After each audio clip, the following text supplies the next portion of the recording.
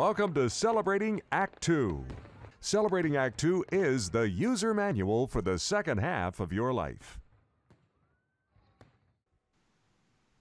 Welcome to Celebrating Act Two. John, how you doing? I'm doing well, and look who's with us, Art. It's Manny Pacheco. Manny, all things Hollywood. Speaking of Hollywood, a while back we talked about the studios and things like that. Who do you think was the greatest head of those studios back in that studio era? Well, there's one that pops up. He wasn't exactly the head because Louis B. Mayer was the head of MGM. But when Louis B. Mayer hired Irving Thalberg, that transformed MGM from being one of the big five to the studio of studios. And he was also a boy wonder. I mean, he was very young, 22, 23 when he was hired during the silent era.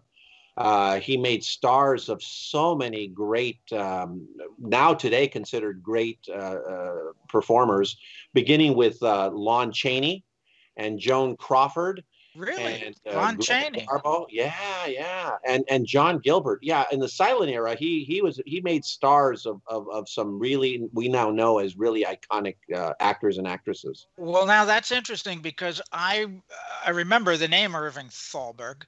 I didn't picture him being active in the silent era. I picture him with all the famous movies that he made, all the long past the quote talkie, transition into the 30s. Yeah. But actually, he had a 13-year career, and that's part of that is and I mean, 1925 is what we're looking at, and to 24, 25 to 1937. He was prolific, and that silent era really was a great time for MGM because it gave him an opportunity to grow as a studio, and the movies that were really made. I mean, his movies include The Hunchback of Notre Dame. Now we're talking about the silent version with Lon Chaney, and it was an immensely popular movie. Lon Chaney is not often mentioned with Charlie Chaplin and Douglas Fairbanks as one of the great performers, but Lon Chaney was not only as big as them, may have been bigger at the time. Only Rin Tin Tin more prolific. But it's all because of Irving Thalberg's savvy way of developing productions. He was known for developing dozens of productions a year, maybe hundreds. And the productions all were good. He wanted to change MGM from being a studio with no identity to making it a studio of fine drama. It was only after the passing of Irving Thalberg that MGM became known for its fabulous epic musicals that was a product of the regime of Dori Sherry. But Irving Thalberg made these fine dramas. And then he met a woman during the silent era that he would shape and make her the early queen of MGM.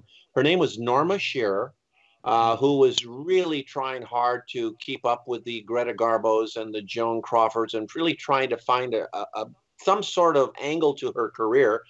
Well, not only did she find the angle in becoming a very popular pre-code actress of the early 1930s, but she also found a suitor and ultimately a husband. She married Irving Thalberg. Right. You can do a lot worse than having the head of the production team as your spouse.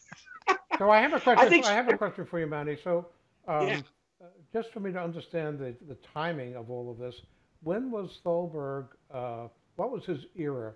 A year span.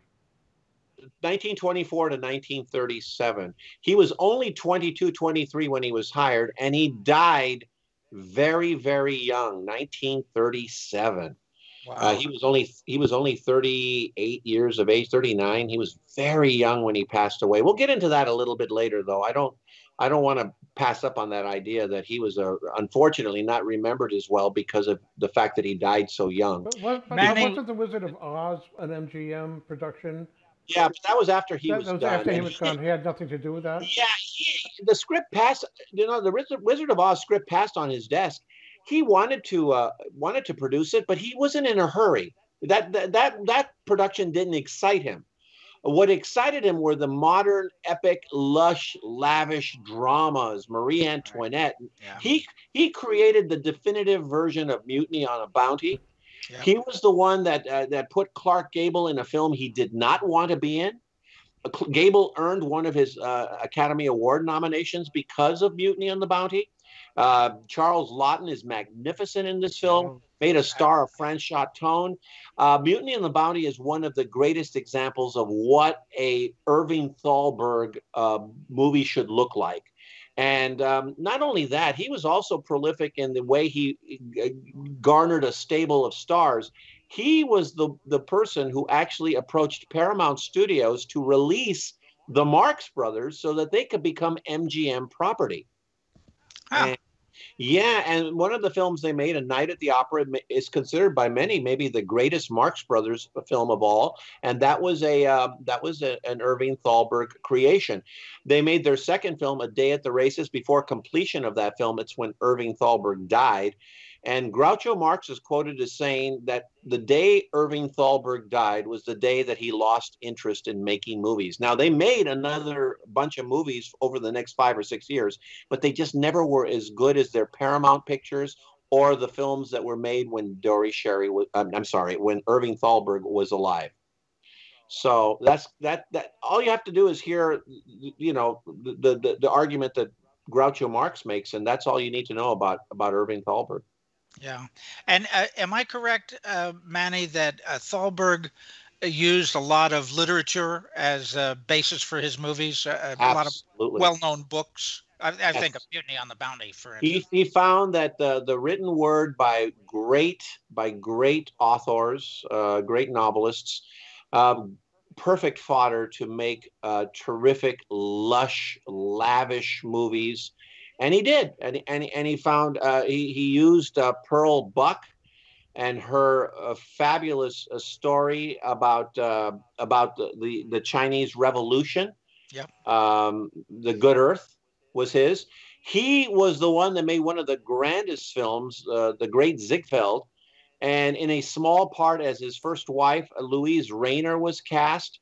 Everybody thought, well, why is this woman, who's a great star, in a very small role? Why would you waste her? Let's expand the role. He says, no, it's supposed to be a small role. Myrna Loy will become the second wife, Billy Burke. But I think that there is one essential scene we need Louise Rayner in.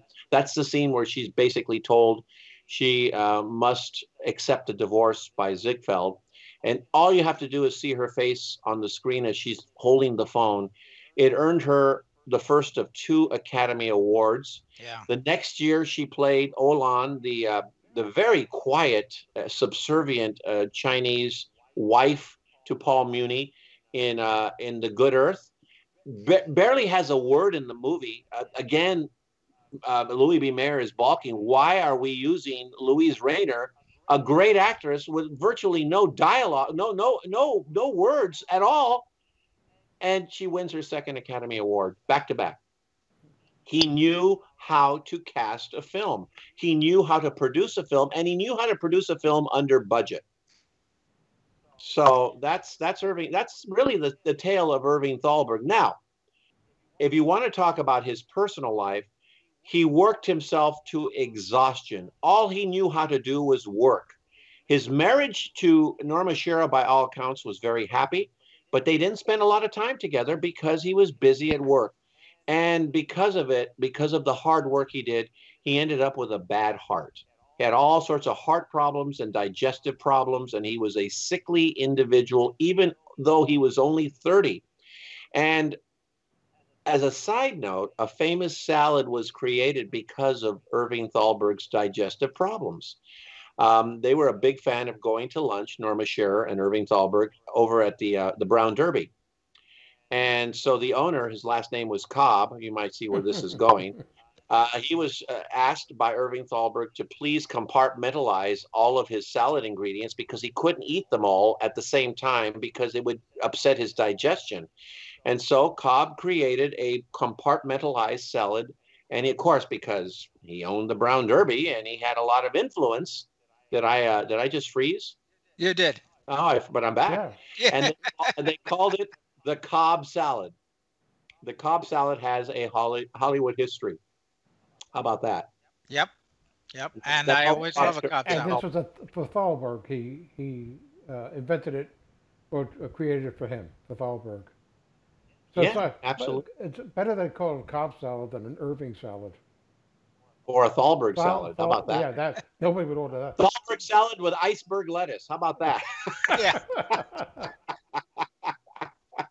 Yeah, Thalberg was, correct me if I'm wrong, Manny, but he was unique in that he ran the studio as a kind of a creative head over all the movies, but he also produced. He wasn't just a producer who did movies for the studio head. He was the studio head and then also did his own movies, Well, which is, technically, Louis B. Mayer was the studio head, but well, yeah, but Louis B. Mayer, he basically let what he called the Wonder Boy, he was the Wonderkind, let him really have full reign of the studio. You're right about that.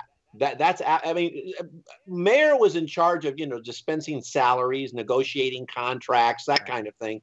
The productions themselves were run by Thalberg.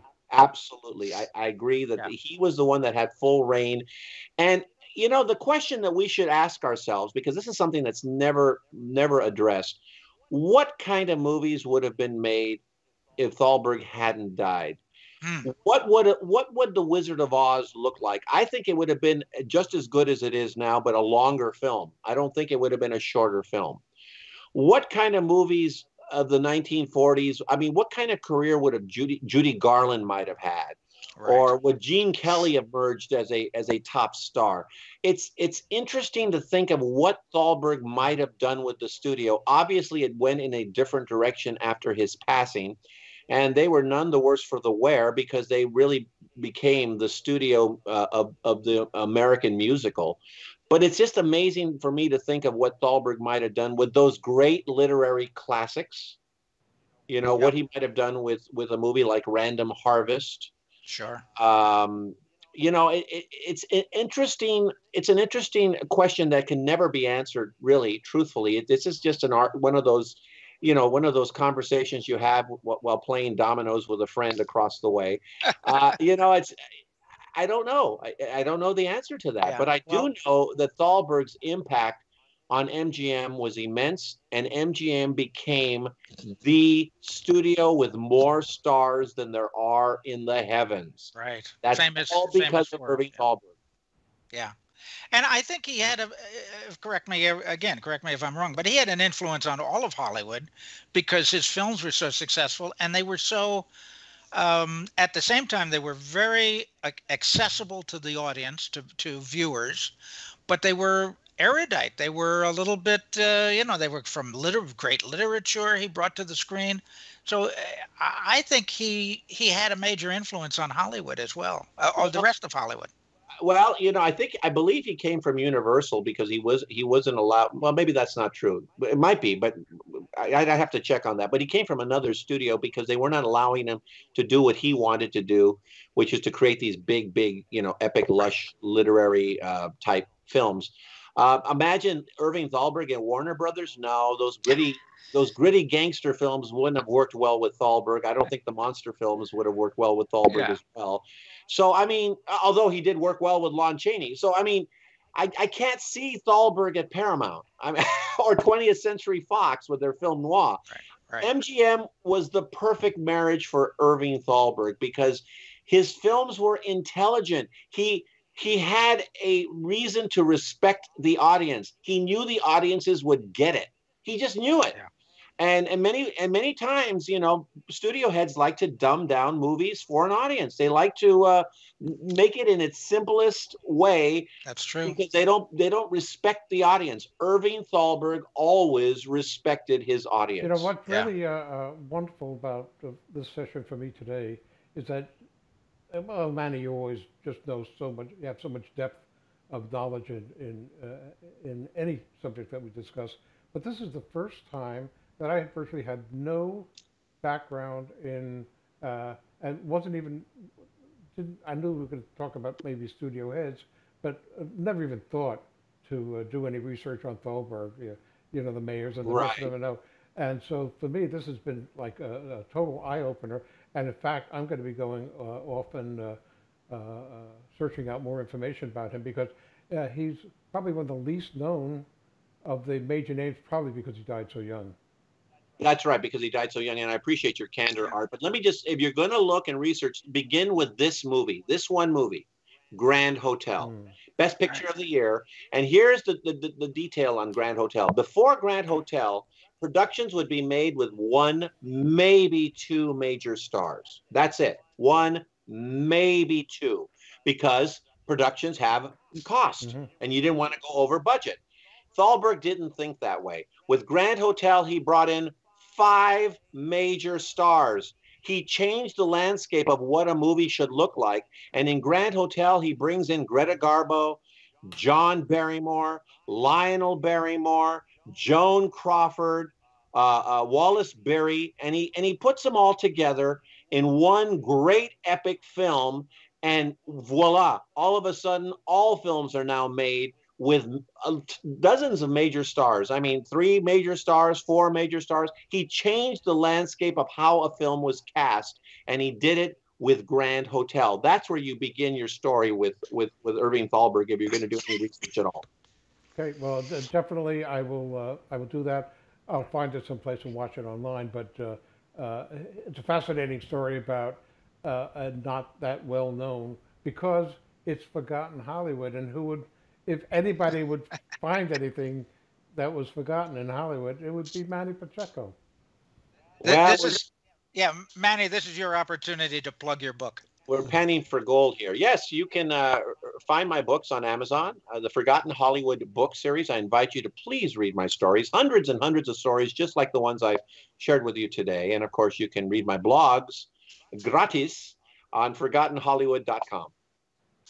Good. Manny, this has been great, as always. I love talking movies, and you are such a font of knowledge with some great stories. Next time, maybe we can, or sometime in the future, we can talk about Dory Sherry and the MGM musicals in the same way we talked about Irving Thalberg. So there's so much to talk about. We'll see you again soon, I hope. Yes, looking forward to it. For more on Celebrating Act Two, visit our webpage, follow us on Facebook, subscribe to us on YouTube, and tell your friends. Celebrating Act Two is the user manual for the second half of your life.